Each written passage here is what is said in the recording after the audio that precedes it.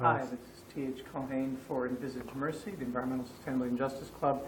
We're testing out a concept for making the solar water heater for our biodigester, and we've got these 2-inch plumb quick devices, which is really just a, let me show it to you here, which is really just a rubber sleeve and a clamping piece of aluminum that goes over it like that.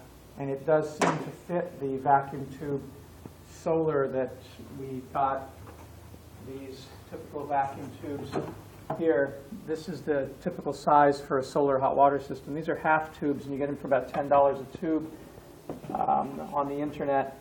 And making them into a solar hot water heater means creating a manifold. So it looks like this one. We see we filled it with water and there's no leakage.